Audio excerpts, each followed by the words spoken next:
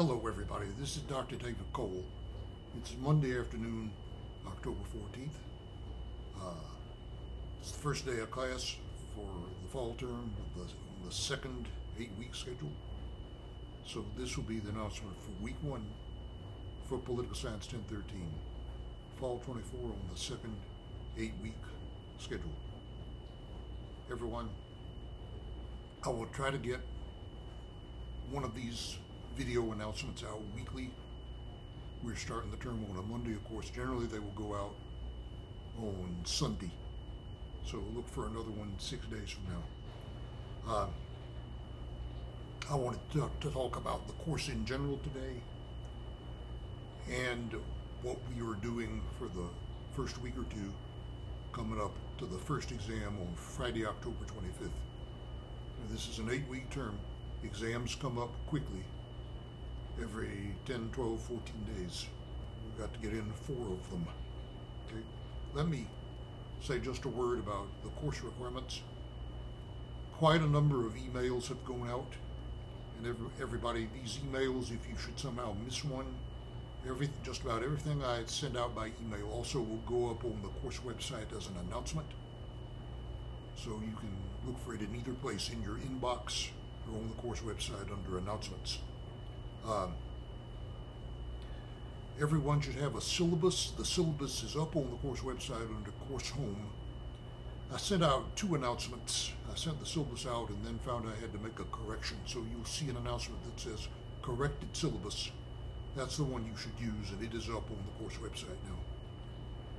We have 4 100-point exams coming up every couple of weeks, roughly 12 days or so. We have 5 discussions. The threaded discussions each count 25 points. I'll count the best 4 out of 5, so that makes up a 100-point grade, like an exam. Okay, so you're graded on the basis of 500 points: 90, 80, 70, 60, 450 for an A, 400 for a B, 350 for a C, and so forth. The minimum passing grade is 300 out of 500. There will be some extra credit opportunities. I've gotten 1 of those out already to introduce yourself. You may also write a term paper. It's not required, but if you write a term paper, it gives you a chance to raise a low exam grade from earlier in the term, because if you write a term paper, the lowest exam grade will be dropped. Okay. Please notice you have to notify me of your topic in advance of turning in the term paper. I generally like to do that 2 weeks in advance of the due date, but we're running up against Thanksgiving this term. So for this term, you must notify me of your topic by December 2nd, which will be the Monday we come back to school after Thanksgiving. And the paper itself is due on the 12th, and I believe we have the final exam scheduled for the 14th. Okay, everybody, your inbox should be full of emails. Let me advise you, please, if you could, please read through those emails as carefully as you can. Some of them are lengthy and some of them are quite short. Okay. It's to get the course off on a sound footing. Questions that students have should be answered in these emails, such as how long does the term paper have to be? Okay, 10 to 12 pages as a rule of thumb. 8 pages might be okay, but that's a rule of thumb. That's discussed in a document that I sent out, and I also put an excerpt from that document in the email. Now, everyone, you have a textbook which you can purchase, or the assigned chapters from the textbook are linked up on the website, the electronic version. So you may purchase a hard copy of a textbook. You do not have to.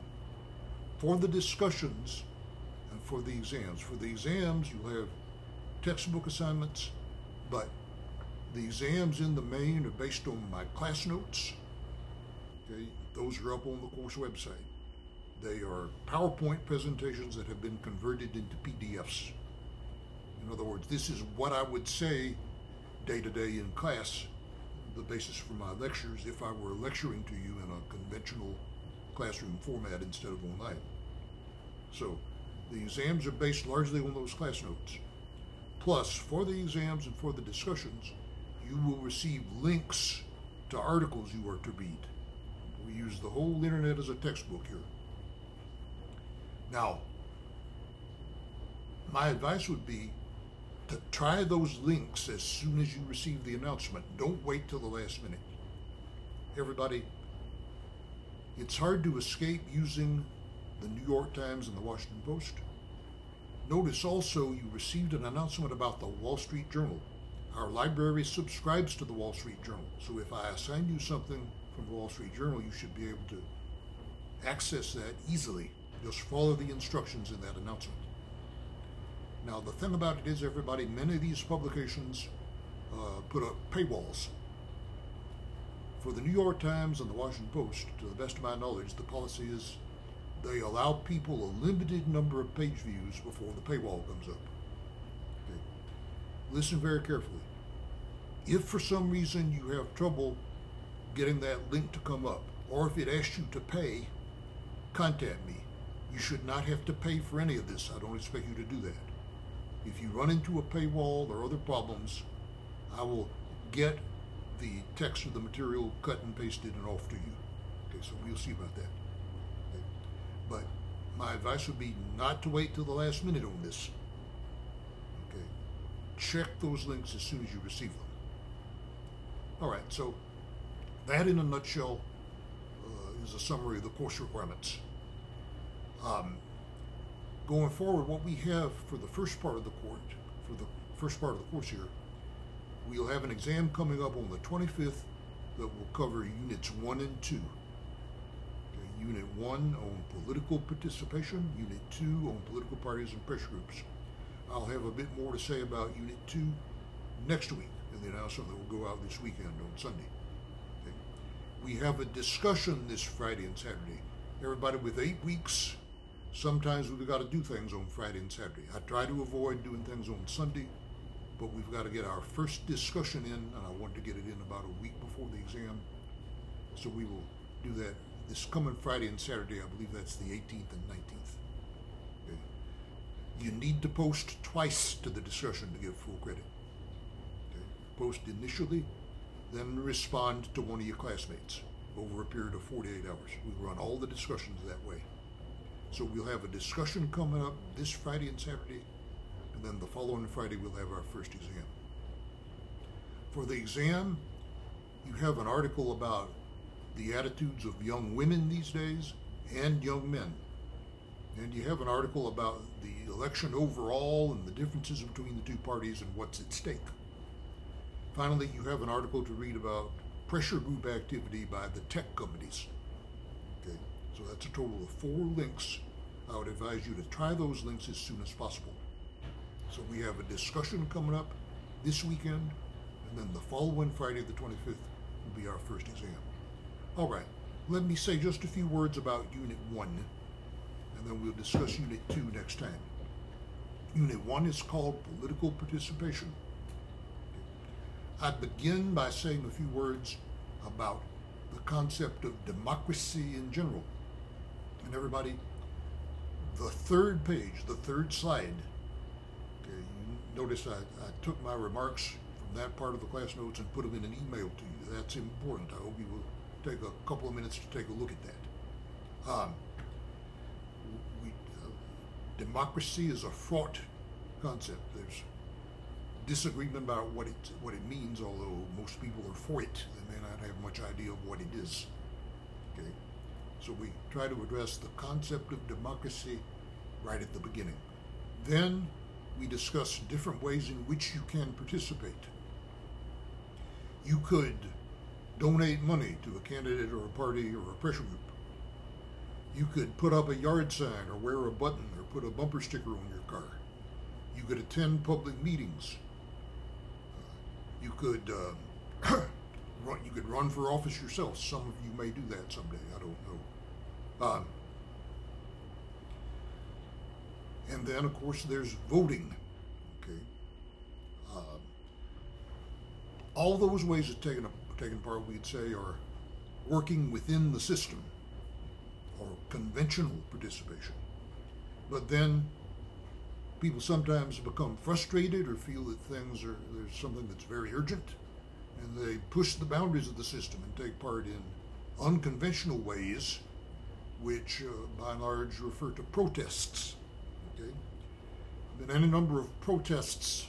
Some of the big prestige campuses on the east and west coasts have been up in arms over the past year or so over the conflict between Israel and Hamas in the Gaza Strip. Students may have heard something about this. That's one example, recent example of political protest. Another might have taken place back on January 6, 2021, in the aftermath of the election, and some people believe that former President Trump was culpable for what happened. He was impeached, but he was not convicted. And there's an ongoing prosecution of him that will not go forward until after the election, if at all. Okay. So we raise the question of why people might be moved to take part in such things. You might say, there's always the danger of violence, even when people intend a protest to be peaceful. All right. Well, at that point, we break it off for the second half of that set of class notes. We hone in on voting in elections, because that's the way our public officials are chosen. The thing about it is, voting by itself is sort of a passive way of taking part in the political system. If you don't do anything else, you may not gain all that much influence over the system just by voting. So we find that many people vote and many people do not. When election time comes, we may be interested in who's likely to win. But there are two questions to think about. As you read through the discussion of voting in elections, notice we raise the question of vote choice, is how do people decide who to vote for? But the thing about it is, some people vote and some people do not. Okay? Those who vote may not be representative of everybody if many people vote and many others do not. So we have the question of turnout and vote choice, and those are two separate questions. Now everybody, we used to think that poor people with fewer years of education were less likely to vote, and affluent people were more likely. There still may be something to that, but the Trump phenomenon has sort of thrown that up in the air, because Trump goes after a fair number of what we call low propensity voters. That is, people without much propensity to vote, who might otherwise blow it off and not vote at all. Okay? Even though he is a Republican, and that party traditionally has pursued more affluent voters. It's one of the big changes in the system that Trump has brought along. So look carefully at what we say about elections in general, and then the issue of turnout before we get to vote choice, because we try to address both of those issues in that set of class notes. Okay, everybody, that's enough for me from today, I think. Please, please, please, look at those emails you have received as closely as you can. The links for the exam and the discussion, please go ahead and try those links and contact me if you cannot get the articles to come up. All right, please do that right away and don't wait till the last minute. And we'll be talking to you once again this coming Sunday for our announcement for week 2. So study hard, take it easy. Contact me with any issues, questions, or problems. You have a 5-point extra credit opportunity. That can be emailed to me through the course website or to david.cole@opsu.edu. Thanks a lot, and we'll be talking to you again in 6 days' time.